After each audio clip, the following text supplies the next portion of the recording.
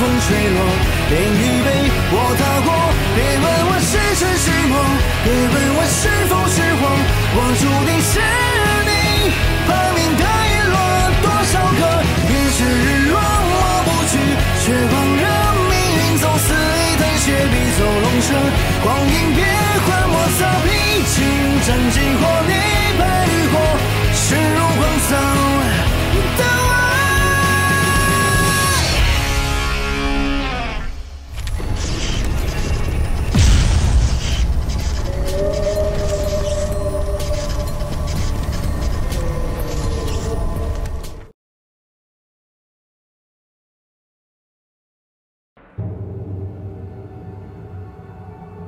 加上李小凡处理的几处灵气复苏地点，我们目前的动作还算顺利。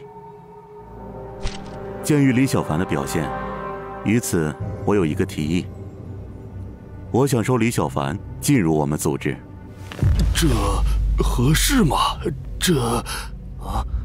这个李小凡确实实力高强，不比我们在座的任何人弱。不过此人心高气傲，让他加入未必能顺利啊。四蛇，除了紫薯，这里还有你见过李小凡，你对他是什么看法？我吗？在我看来，李小凡实力过强，未必会帮我们处理这个世界的问题。李小凡的实力的确太强了，这是个问题。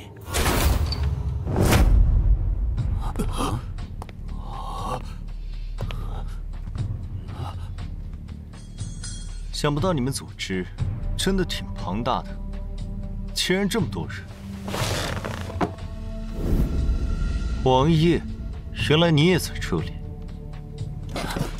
李小凡，你是怎么找到这里的？问一问你旁边的那个人吧。龙，我什么时候？怎么会？难道说是？果然，我的气息内会有李小凡的气。是那个时候吗？可真是好算计啊！被你摆了一刀啊，李小凡。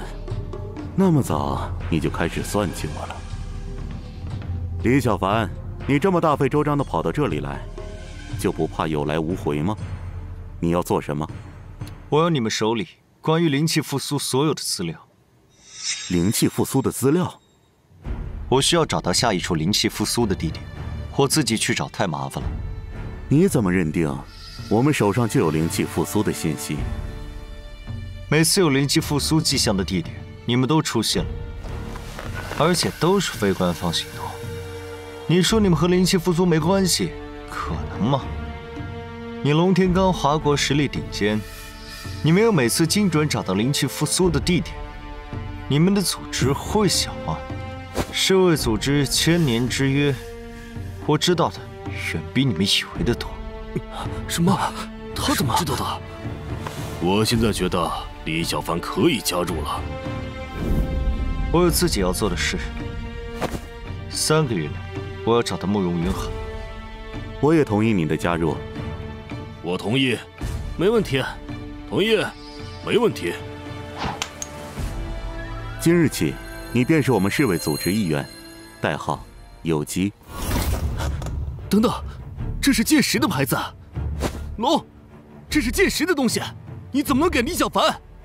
子说，剑石也希望会看到这一幕的。你们什么意思？难道你们都认定剑石已经亡了吗？你们，我反正不信。他是我们中最强的人，他一定还活着。唉，你要找的人是想借着灵气复苏炼化某物吧？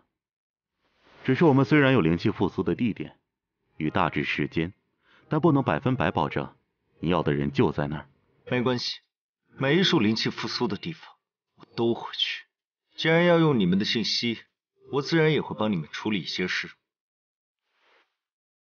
你们是想有序引导灵气复苏，让这世界一步步恢复曾经的灵气状态，给普通人一个过渡的时间。你说的没错，这个世界大多数人已经脱离灵气太久了，如果不能有效的引导，会出大乱子的。仙凡终有一战，千年之约马上到期，届时天下七门尽出，世界又将大乱。你连天下七门都知道，看来还是低估你了。千年之期一到，世间灵气恢复如常，不止天下七门。更重要的是，灵气复苏会导致神魔时期的人物逐步苏醒，而那些被灵气封印的魔物也会出现。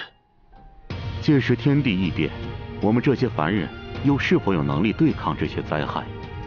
或者又像千年前那样被仙门奴役？无所谓，我现在只关心下一处的灵气复苏地点。